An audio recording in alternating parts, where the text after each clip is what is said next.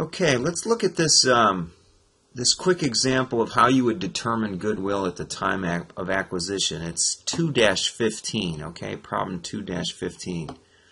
And what they do is they want you to answer this problem. On its acquisition date, choose the option that points out what amount true data should report as goodwill. And I'm going to show you why it's 31.6.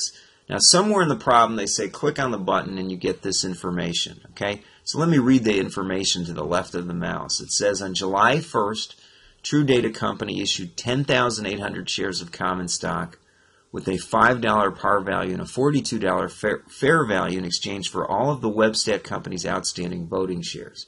Okay, so they're acquiring 100% of Webstat. And the pre-combination book and fair values are provided below. So we've got the table of data of what the parent's information was, what Webstat's was, and what Webstat's fair value. All right, well, when we determine goodwill, we have to translate the subsidiary, the acquired company at fair value. So down, if you slide down to the bottom here, and let me see if I can slide this a little bit so you can see more. Yeah, now I think you can see the information here. What I've done is I've listed the net assets acquired at fair value. So I'm just taking these numbers and then dropping them in Excel so that I can calculate a total, okay?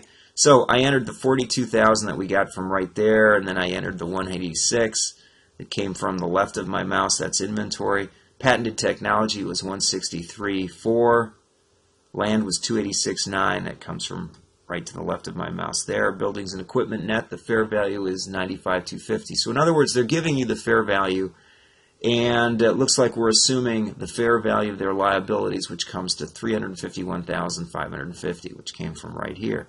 So then all I have to do is run a sum, right?